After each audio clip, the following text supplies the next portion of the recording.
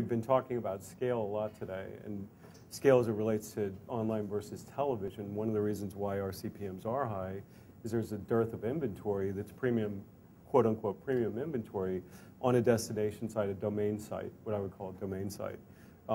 So, the challenges that were outlined before, about some of the things that we go through with the embedded player, for example, it's all about thresholds, right?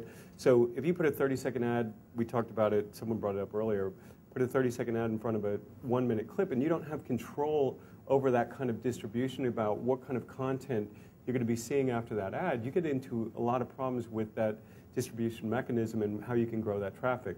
We do about 200 million video streams a month on the site, but we also, through the distribution mechanism, do another 10 to 20 million probably off-site. So that's grown quite a bit. We've seen that embedded player actually grow quite a bit. The challenge right now is how do we monetize it, like you were saying, Andy. We're experimenting with 15-second, exclusively 15s and not 30s. I think thresholds are going to become much more interesting and much more important as we go forward.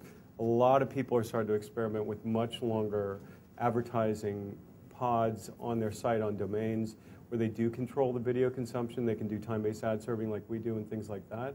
I think that becomes much more interesting because I think consumers are much more adept at actually viewing video and being willing to watch a little bit more in the commercial space than we think they are.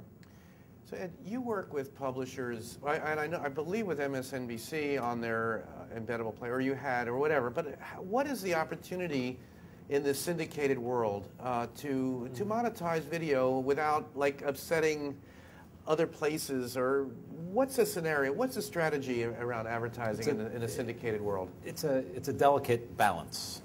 The publisher, without a doubt, wants to syndicate. These guys are all talking about the value of syndication. Yeah. It's undoubtedly valuable.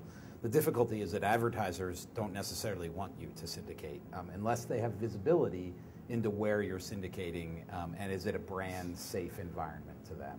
I mean, advertisers, especially in the video world, think TV. I think I'm buying Lost and the demographic of Lost, and that's what I want. So with syndication, what you need to do is you need to create a brand safe syndication network. And you need some technology that'll report back to the advertiser, this is a brand safe environment for you. So what is the page context that the embeddable player is on? What is the ad or the video content? Where is that embeddable player on the page? We call that viewport detection. All these things are very important to an advertiser, and you need to provide back to the advertiser or report back to the advertiser this environmental information. It's like a remote sensor network. And that's part of what Yumi's technology does for both publishers and for advertisers.